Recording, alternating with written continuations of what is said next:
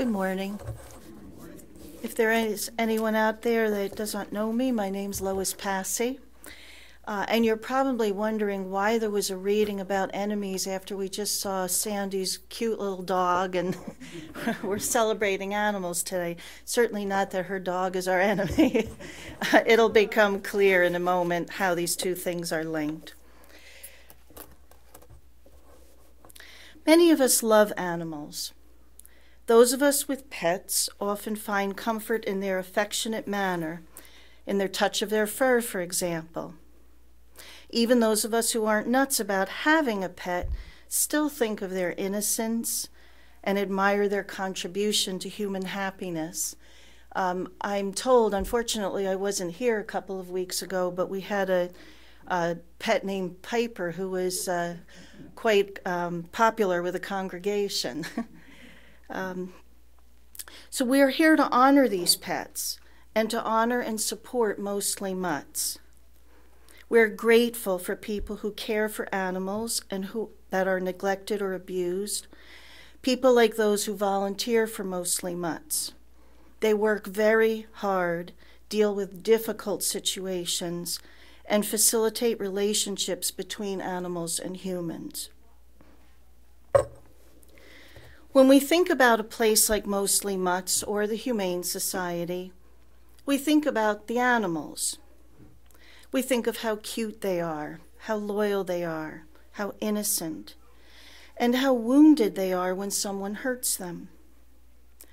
But we don't think much about the human being who hurt or neglected the animal. If we think about the abuser at all, we think of him or her negatively. We don't like them. How could they have done this? Once we are done criticizing them, we turn our attention quickly back to the animal, because that is where we put our love. There are several problems with this. For starters, it's a violation of two of our principles. The first principle states that we affirm the inherent worth and dignity of every human being.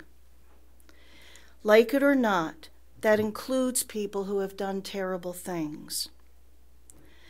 Their inherent worth isn't touched by anything they do, no matter how heinous. To affirm their inherent worth isn't to say that we condone their actions.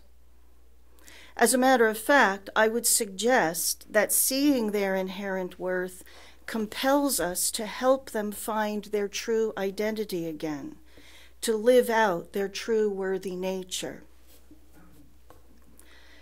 The seventh principle refers to the interdependent web of existence of which we are all a part. To focus on animals while ignoring the human side of the equation is to ignore that principle. The answer to problems of human interaction with other species is not to shun humans. Being a UU isn't easy. If we are using our UU identity to think of ourselves as superior because we don't have a rigid theology, or because we are progressive, or because we fight for the rights of others, we're making a mistake. Being a UU is hard work. It's less about changing others and more about looking at ourselves. We all struggle with this. It's only human. We pride ourselves in being universalists, in being open to all kinds of beliefs, and in being champions of the rights of others, especially those who are oppressed. And before we know it, while we are criticizing the politically or religiously conservative folks down the road, we are being equally smug about our own convictions, feeling good that we are so much more open. We're just not open to people who aren't open. And last but not least, we don't admit to ourselves what we're doing. We don't admit that we have become as deeply entrenched in our ideas as they have become in theirs. So we need to go at this differently. Instead of looking outward, we start by looking inward. We begin to notice our judgments. We all have them. We become aware of our reactions. We gently confront ourselves. How do we feel about people who won't issue a marriage license to gays? Are they ignorant jerks? Are they fearful, misled, practicing their religion with deep conviction? Many years ago, I worked in a foster care prevention program. A client named Maria came to me involuntarily after beating her teenage son. She was a tough woman. She used to begin every session with the words, "Ms. Lois, I ain't in no mood." And I adopted that phrase, and so sometimes I'll say to my kids, "I ain't in no mood." Instead of judging her, by the grace of God, I had the wisdom in that moment to be curious about her. I respectfully asked her why she beat her son. She explained to me that he was running out into the streets each night, hanging with other kids who were in trouble with the law, even gangs. She didn't want him to join a gang. She thought she could beat it out of him. It would be better to beat him than to lose him to a gang. I was able to frame her actions as loving. She loved her son so much that she would do anything to keep him from getting in trouble with the law or being killed in the process of living with gang members. When I was able to reflect that to her, she softened a little.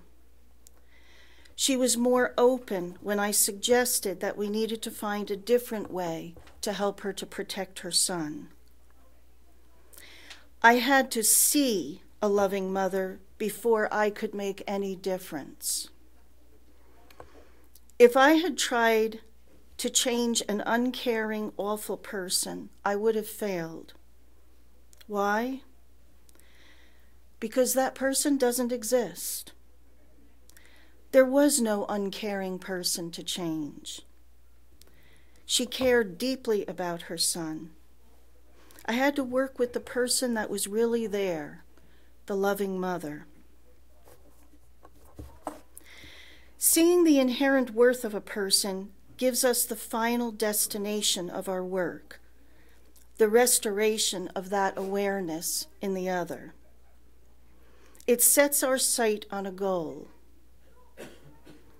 Imagine getting in your car and driving around aimlessly, or turning on your GPS and not setting it for a destination. Obviously, you would get nowhere. Or imagine setting it for the wrong destination. For example, putting in the right city but the wrong state. Or, as I did maybe a few months ago, I was trying to find a Catholic church in Danville on 1 Montgomery Street. I was at a Catholic church on 1 Montgomery Street that was all locked up. It turned out I was in the wrong city, about 2 miles off. That is what it is like to try to change someone or a group of people without having the final destination in sight. The final destination is the person whose birthright is a worth beyond measure. We must set our internal GPS toward that destination. So getting back to those who abuse animals, no matter what the abuser says, we can be sure that he or she does not think much of themselves. For example, if someone beats a dog, no matter how much noise they make about how bad the dog is, deep down, they feel more awful about themselves than they did before they beat the dog. Each heinous act reinforces the sense of self-loathing. Back in July, Kathy Hummel talked about the typical cycle that abusers and their domestic partners experience. They lose control, beat their partners, deeply regret it, try to make up, and before you know it, the whole cycle starts again. When they feel remorse, it's real. They feel horrible. Their better nature is coming through, and they can't stand what they did. They are full of shame. We can bet that they don't see their inherent worth and dignity. They equate their worth with their actions, so if their actions are heinous, they hate themselves. And here's the worst part. People who hate themselves can't face what they hate. Instead of looking at the part of themselves they hate and owning it, they project their hatred onto others. Instead of admitting how much they hate themselves, they beat the dog again. This only makes them hate themselves more, and the cycle continues. And I know in this example I'm talking about, something as bad as abusing an animal or abusing another person, kind of the more extreme part of the spectrum of things that go wrong. But really, we can look at these concepts even within our own lives at the minor infractions that we occur. If we snap at somebody, for example, the same thing is happening. Perhaps the first step in that person's healing is for someone in this world to hold a mirror in front of them that reflects their inherent worth, to help them see that although their actions are wrong, they are prized beyond words. There is only one way to hold up such a mirror for someone. We can only do it if we see their worth. Our seeing is their mirror. They may not be consciously aware that we see their inherent worth, but something feels different. For a moment, they feel safe. Something in them relaxes in your presence, and they may even be able to express their pain to you. Just like Maria, the healing can only begin at the moment that I heal myself from my own criticism and hatred. My perception of someone's worth is an act of love that opens the door for healing. Many years ago, shortly after I graduated from social work school, I worked briefly for a foster care prevention program in Brooklyn. Salvador Minuchin, a famous family therapist, came to our agency. I remember he said, the reason I came here is because I like to work with hopeless situations. And he wasn't speaking about our clients. People presented their cases to him, and one young woman stood up and began to talk about her, quote, needy client, mentioning all of the client's deficits. For most people, her presentation would elicit pity. How could she possibly help someone so awful? However, Salvador Minuchin had a different response. He said, I know you lie. The reason I know that you lie is because you don't include yourself in the problem. He said that 30 years ago, and I've never forgotten it. When we talk about an abuser or a right-wing extremist or a terrorist expounding on all of their awful actions, it is a radical thing to say that we lie when we don't include ourselves in our thoughts. But we UUs are accustomed to being radical, so let's have at it. Let's be radical. The question we can ask ourselves is, do we pit ourselves against the abuser, claiming to be on the right side of the conflict?